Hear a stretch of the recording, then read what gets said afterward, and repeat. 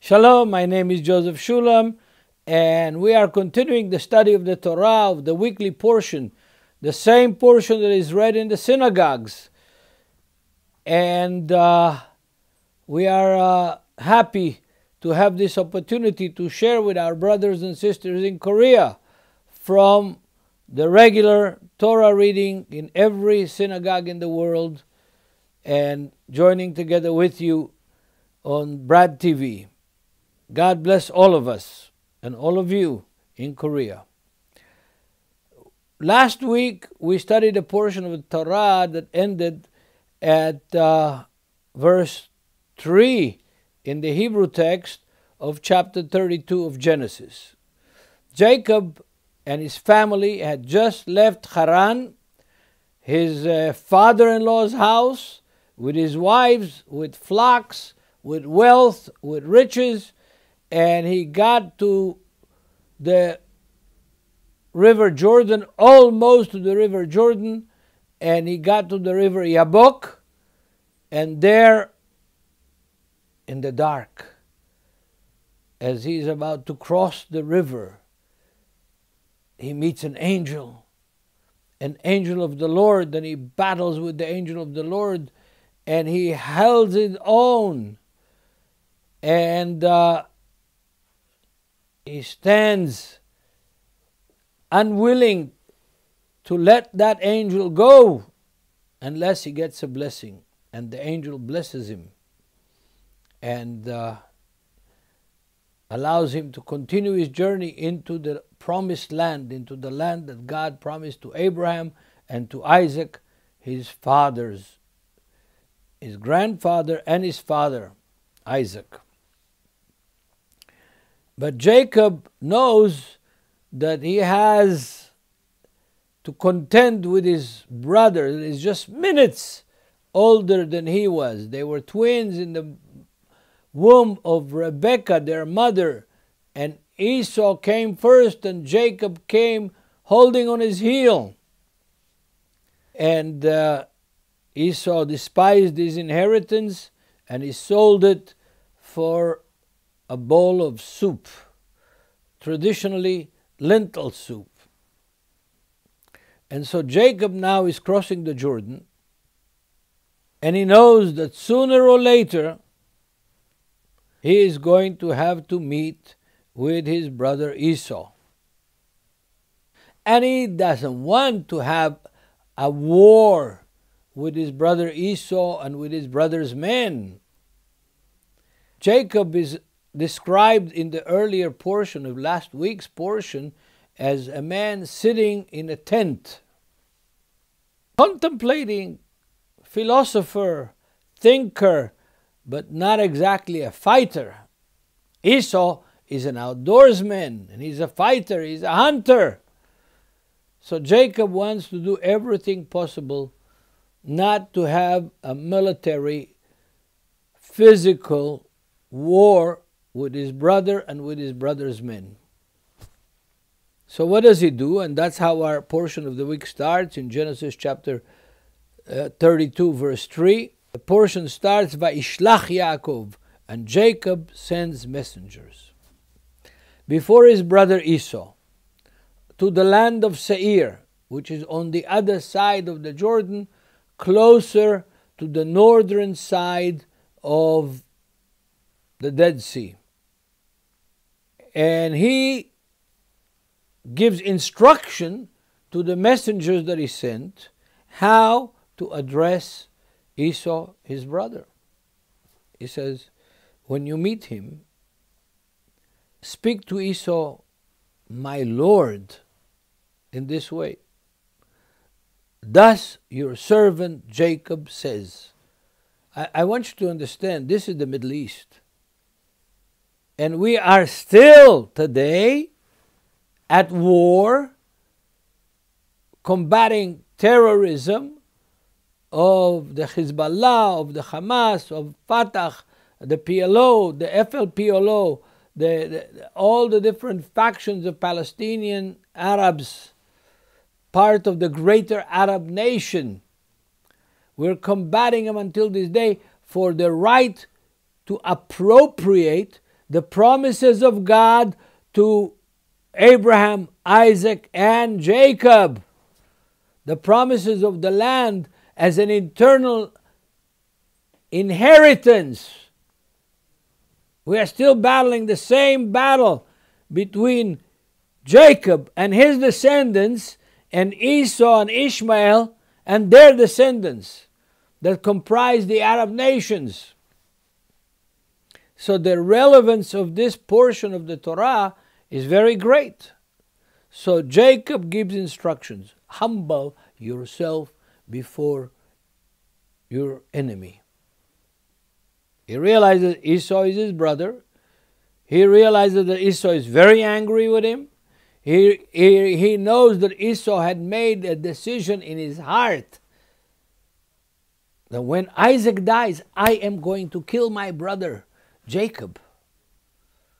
And he's not sure whether that decision is still in vogue or did Esau forget it. But he knows that Esau probably did not forget that hate that is so deeply embedded in his heart and is still so deeply embedded in the hearts of our far, far cousins, the Arab nations. And even the Arabs who are Israeli citizens. We have over 2 million Arabs who are Israeli citizens. Some of them even serve in the army. Their children serve in the army. But the enmity is still there. That's why the relevance of this portion of the Torah is not only relevant for far back history, but is relevant for today as well. So he says to his servant, you call Esau in my name, my Lord Esau, and you present me to Esau as your servant Jacob. And then you explain to him a little bit about the history of the last 21 years. I dwelled with Laban until now. Esau knows who Laban is. Laban is as much his uncle as Jacob's uncle. He's the brother of Rebekah, their mother. So I've dwelt with Laban. He also knows how far Laban lives, near Aleppo, in northern Syria, Haran. I dwelt with Laban and stayed there until now. I have oxen, donkeys, flocks, male and female servants. And I have sent to tell my Lord, to tell Esau, my Lord he calls him, that I may find favor in your sight. In other words, find favor in your sight in plain English is, I want to make peace with you. That's what it means. I find favor in your sight. I want to make peace with you. The messengers go to Esau, and they return to Jacob, and they report to Jacob, we came to your brother Esau, and he is also coming to meet you with 400 men, not with women, not with children, not with flocks, not with servants, but with 400 men. Jacob's reaction, oh, I'm afraid. I'm afraid of my brother Esau. I'm distressed. The text says in verse 7, chapter 32, I'm distressed. And so he takes a strategy. He takes insurance. He divides his camp into two. If one half of his camp is attacked and he loses, he still has another half of the camp of his family, of his flocks, of his wealth secured. So he divides his camp, his people, his flock, his wives, his children, into two halves. In verse 8, and he says, if Esau comes on one of the companies that I've divided, then I still will escape with the other company, with the other half. And then verse 9 of chapter 32, I think is one of the most beautiful prayers in the book of Genesis. And Jacob said, O God of my father Abraham, and God of my father Isaac, the Lord who said to me, return to your country, to your family, and I will deal with you well, right, properly. It happened in Parashat Vayetze when Jacob is running away from his brother Esau according to his mother's instruction. And that meeting, after he saw the angels coming up and down the ladder, that meeting with God in which God says, I promise you that you will go and you will return. And Jacob now reminds God in his prayer, which is okay. He doesn't think God forgot, but he just wants to reassure himself in his prayer that God didn't forget. You told me, Lord, return to your country.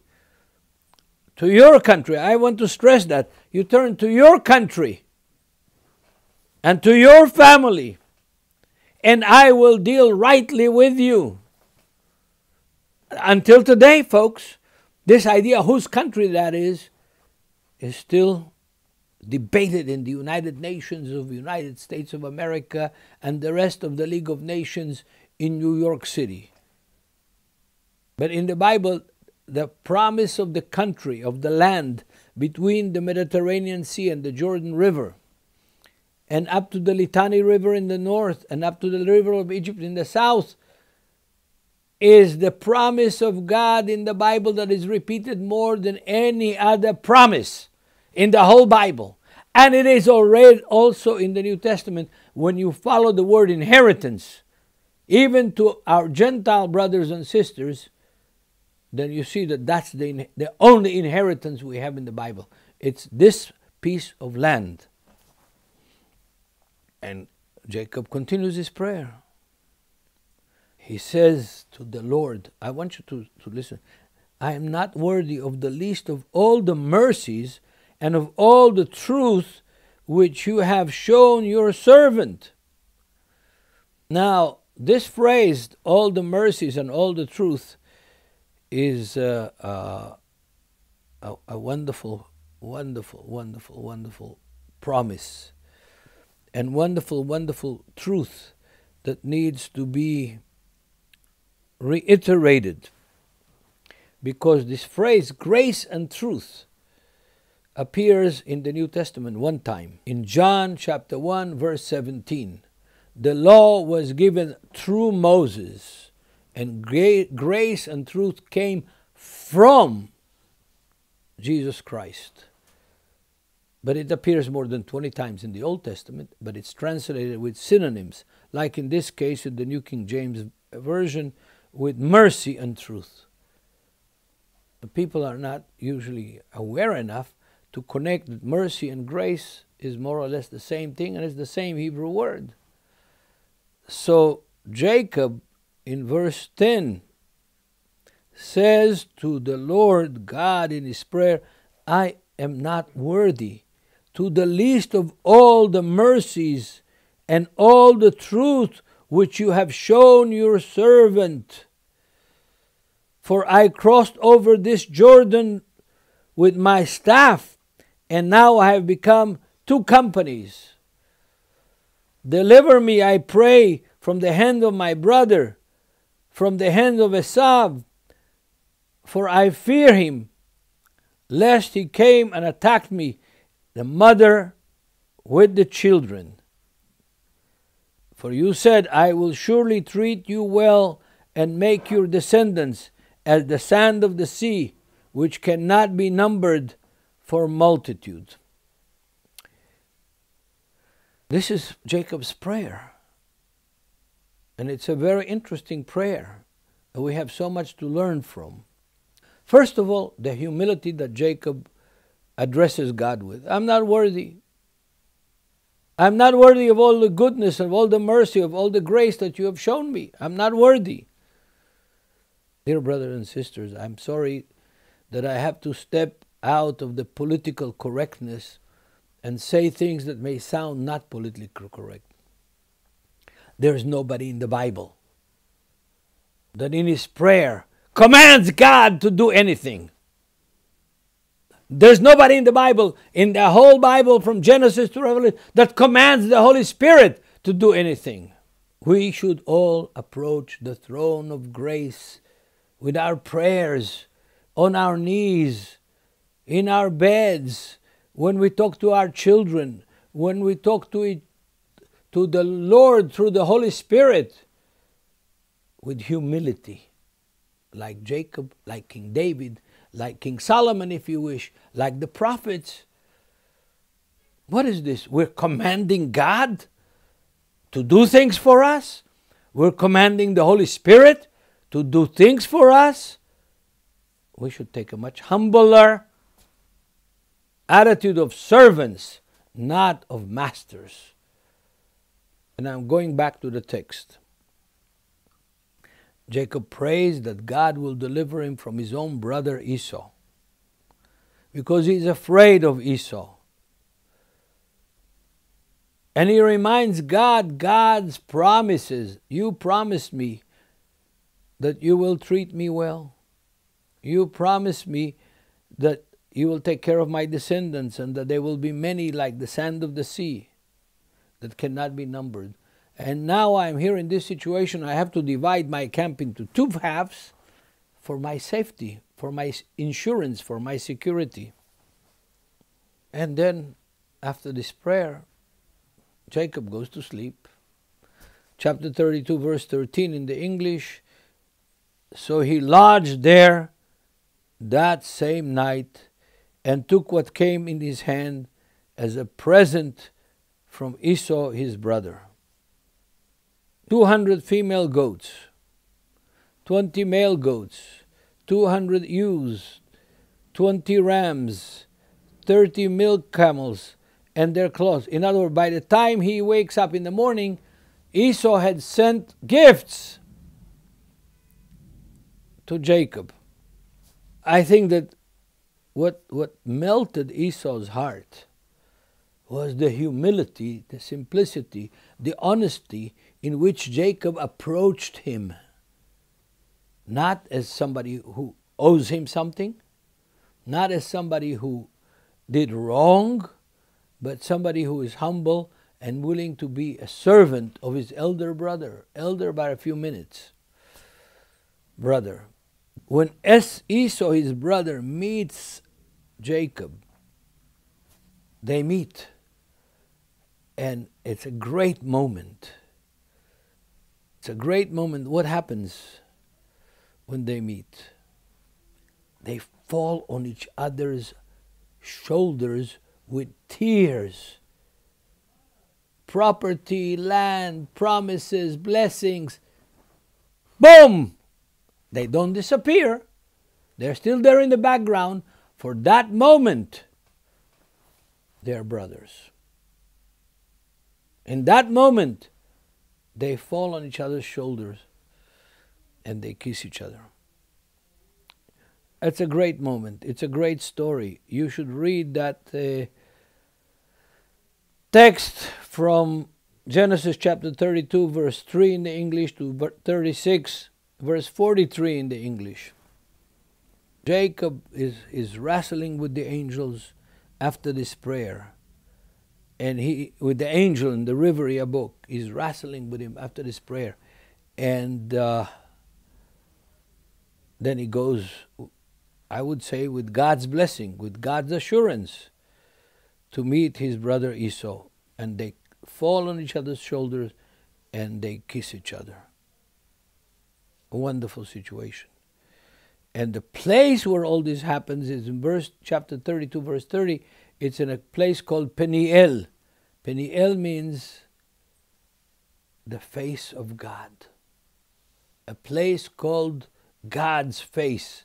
God's revelation of his face to these two brothers who have hard feelings, who have hate, who have demands, who have complaints about each other. Jacob lifts up his eyes and he sees Esau coming. And he puts his wife Leah and Rachel and the maidservants and their children up front in the beginning of the camp, so that Esau will see Jacob's family. This is my family, my brother. These are my children, my brother. These are my wives, my brother. That softens. Esau sees Jacob's family. And he runs toward him and he embraces him and he falls on his neck and kisses him. And they both weep. I think that I'm going to end the teaching on this portion with this scene from chapter 33 of the book of Genesis. Because this is a great moment. And there's so much that we can learn about each other as brothers. And even if we're not physical brothers, we are brothers in Christ. We are brothers with the Presbyterians and with the Baptists and with the Pentecostals and with the Methodists and with everybody that confesses that Yeshua, that Jesus is the Son of God, the Messiah, that God so loved the world that he sent him, this Jew that was crucified with a sign over his head, Jesus of Nazareth, King of the Jews. This King of the Jews is the King of peace. And we need to learn. Yes, we may have arguments. Yes, we may even have history of hating each other and persecuting each other. Yes. But we are still brothers, and we need to learn from this scene to open the arms and welcome each other and say, brother, yes, we may have disagreement. We may have hard feelings, but we are still brothers.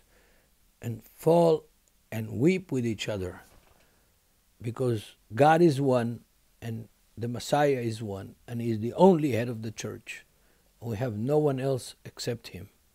May God bless us all and learn to make peace between brothers from this section of the Torah. God bless you and shalom.